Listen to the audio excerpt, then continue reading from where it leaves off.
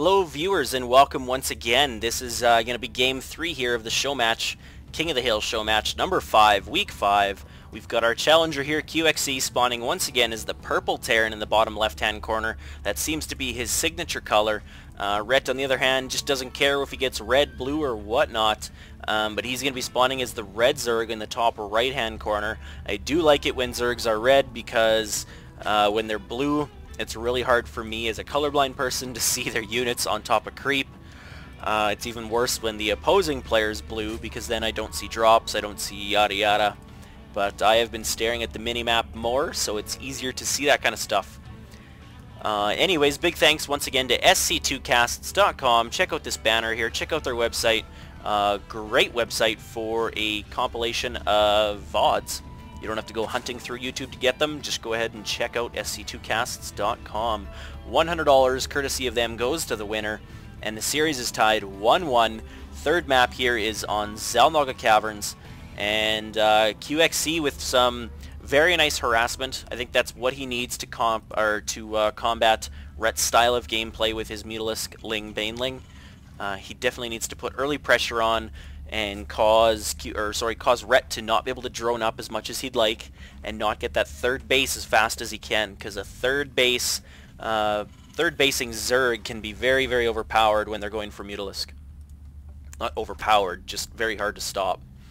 But QXC tried to delay this expansion as long as he could, but his micro just wasn't quite there.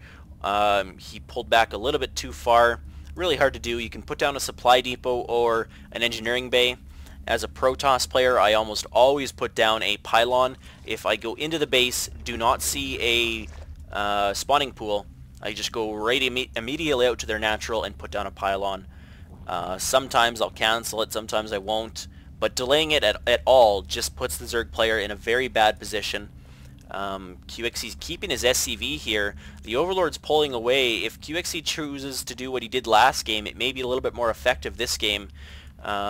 With the bunker, but it looks like he's not going to do it. He's going to pull his units back. There is a Marine on the way already, so maybe if that Marine meets up with this SCV, there will be a bunker in play. But I don't think it'll work this time once again because the spawning pool's almost finished. The gas is finished as well. He's got enough minerals for a queen and then for, well, 4 or 6 Zerglings depending on what he wants to do. The Marine's a little bit farther behind than the SCV would like, but the hatchery is done and the bunker is going down. Not sure how effective this is going to be. The creep's already spreading. It'll be just in range for these Marines to pick off the hatchery, but I don't know. He's only got a second Marine here, and the rush distance on Xelnaga Caverns is not exactly short. That SCV is going to get picked off. No, is he going to get the bunker finished?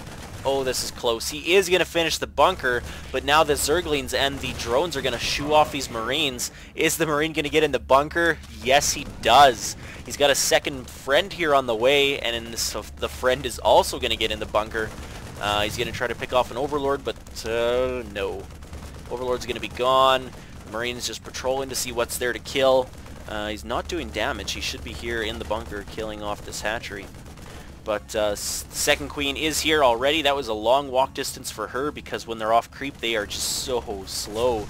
The Marines got to be careful though. That queen did have their attack animation going, but only got one hit, I think. Is it 2 times? 4 times 2. That's weird.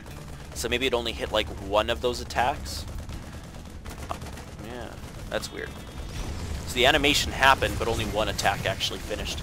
Weird. Hellion is here as well. Zerglings are coming up from behind to try to take out the bunker, but that Hellion does roast those Zerglings fairly quickly. He's going to need roaches or queens in order to kill this. The third queen, is it on the way? It is not on the way. I'm a little that. We've all seen Ret's playstyle lately. He loves to get a third queen up really fast and really not caring about this about this harassment that's going on at his expansion. He's morphing his natural expansion hatchery right into a lair right in front of QXC. So basically saying, yeah, look, I'm not threatened by this. I'm going to go to lair tech and not let you bother me. It's only 2 Marines. They take so long to kill off a hatchery. The Zerglings are coming in. Speed kicked in. Looks like he may go for a counter attack, or he may be just trying to pick off any reinforcements. And it was in fact the reinforcements. He's gonna get in here, picks off the SCV. Yes, he is gonna pick off the SCV. At the same time, he splits off a few Zerglings, kills off the Hellion. You really could not have cleaned up that any better than Ret did just right there. So important to note, he didn't overproduce Lings. He did produce quite a few, but he is going to make them useful on the map. He's going to go do some harassment. He's going to get a few shots on this command center. He could have ran up here, but would have got killed. But anyways, he didn't overproduce. He didn't even bother going to a Roach Warren. A lot of players would have been saying, "Oh, I need to produce a Roach Warren, so I can fend this off," and they would have wasted 150 minerals. Ret just doing so with the right number of Zerglings and the right number of queens. He almost lost a queen, but he didn't. Kept it alive. Those queens are going to be very beneficial to him because, yeah, QXC's going Banshees. So he's going to need those queens to fend off any Banshee attacks that are on the way. Zerglings moving out of the way at the wrong time. If they would have been up at the Xelnaga Watchtower, they would have seen that Banshee coming. But they are just going to go ahead and try to hit these SCVs. I would like them to pick off this Mule. It's pretty much at full life. That would have been about 250 minerals lost. Obviously a full Mule is 270 minerals. But nonetheless, we do have this Banshee coming in. He's going to pick off this low health Queen very quickly. That's one of his kills. He's going to go ahead and pick off one drone, two drones. Wow, three. Is he going to get a fourth? Yes, he does get a fourth. Is he going to get a fifth? No, he is forced to back away because there are two queens here, and there is already one queen up here. That Banshee, ooh, he may go down.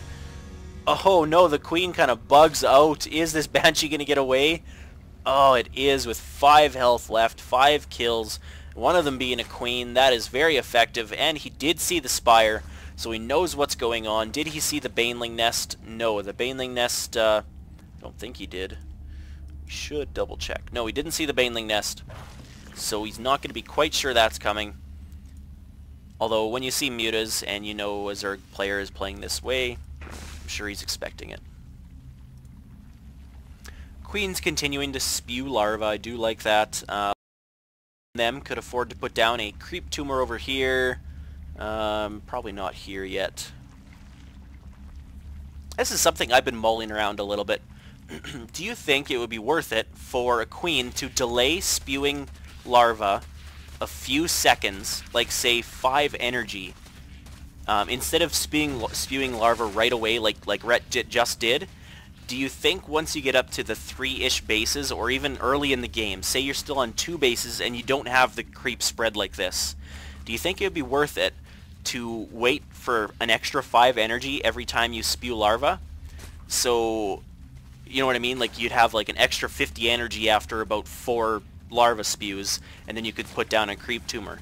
Instead of delaying 4 larvae right away, you could just delay each larva like a few seconds. I don't know if I'm explaining what I mean very well, but on paper it seems like it would be fairly effective, because at this point in the game, like, your timing isn't so crazy that you need to have those 4 units out right away, and it would let you get a creep tumor if you aren't producing a 3rd queen right away. But anyways, enough above my theory crafting garbage.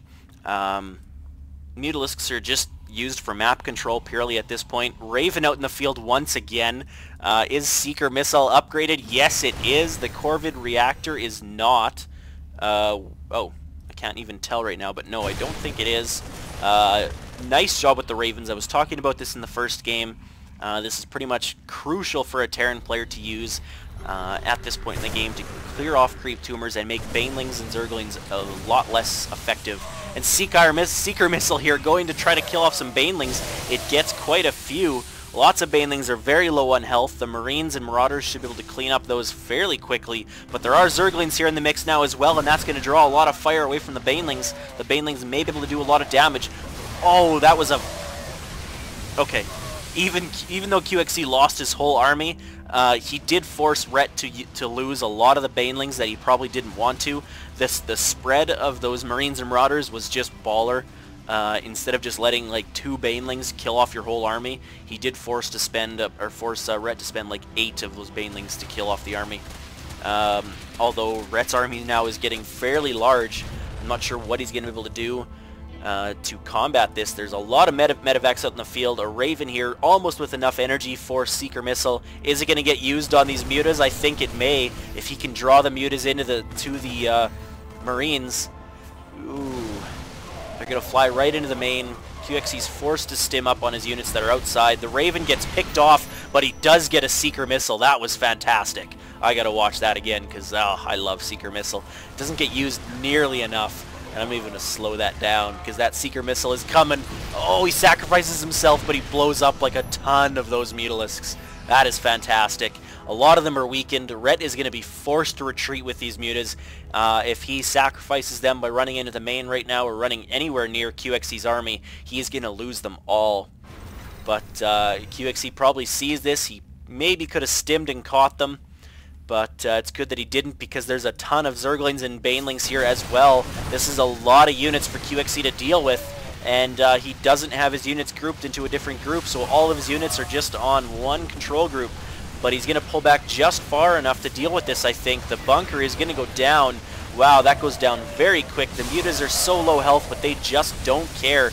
Wow, Baneling's causing havoc on all of these SCVs. One more Baneling would have taken out pretty much everything. QXC, I don't think, was really ready for that. He is not quite on 3 bases yet. Ret is on a full 3 bases, pretty much fully saturated here.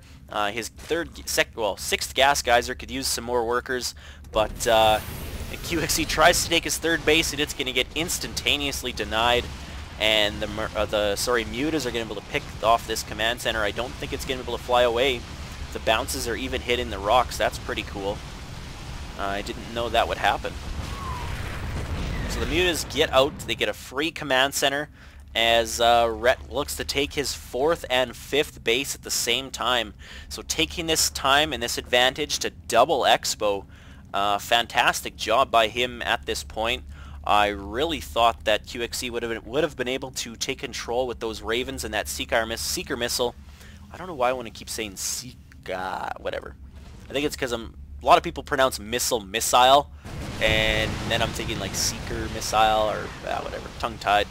But wow, that turret gets picked off so fast. There's 17 mutas here, picks off a couple SCVs, picks off a turret, and he looks like he only lost 1 Mutalisk there, or did he lose a lot more? No, just 1. And meanwhile, his ground army is flying running all over the place. QXC's dropships or medevacs are flying all over the place, landing a few of them to pick off an Overlord, but no, the Overlord gets out just in time, and these Marines are dead meat. Oh yeah, Marines die.